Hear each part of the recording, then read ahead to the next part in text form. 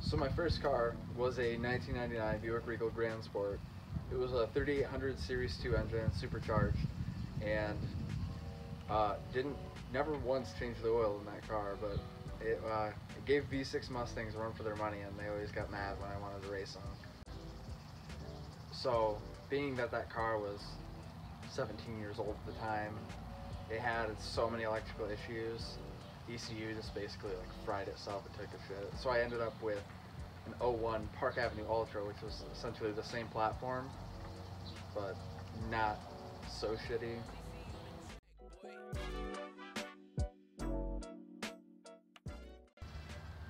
So what got me into the car scene was mostly all of my friends drove cool and kind of fast cars. You know, my brother at the time had a Pontiac Trans Am with the LS1.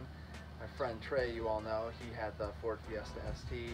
My buddy Ryan had like a Lexus, just cool shit.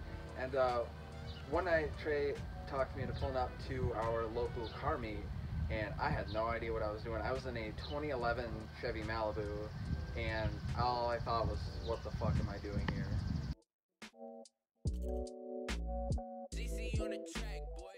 So I ended up getting this Volkswagen GTI, obviously.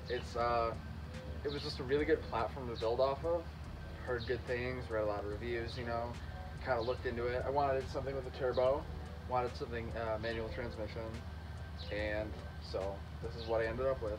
I've owned it for about a year and a half now, and done a good amount of shit. So we've got, it's a Wolfsburg edition, so it's got the 18-inch Laguna wheels stock. I still have those on it. They are wrapped in 225 40 18s, Firestone 500s. I have a CTS turbo catless downpipe paired to a 2.5-inch Beluga Racing catback exhaust. I have an upgraded diverter valve to hold the boost pressure and everything. That was pretty much a must after even a stage 1 tune. It needed to hold more. I have a Ford short throw shifter, Cobb intake and air filter. I have the Audi R8 coil packs along with the colder stepped spark plugs. I have an ECS carbon fiber hood on the front, about 21 pounds less than the OEM hood. I have these OEM Gulf R Euro lights, the LEDs are pretty cool, along with this Maxton rear diffuser, and then all thrown together by a Boost Dynamics tune, Stage 2 Pro Tune, ECU, and lowered on SoloWorks S1 coilovers. By the way, before I was pro-tuned, I had a Stage 2 Cobb, and let me tell you, you're gonna fucking, you need a clutch. Bad, I got one.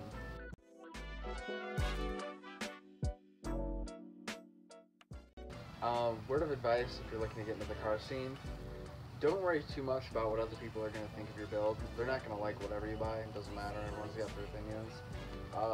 Stick to a platform that you either know well, or it's just easy to build on.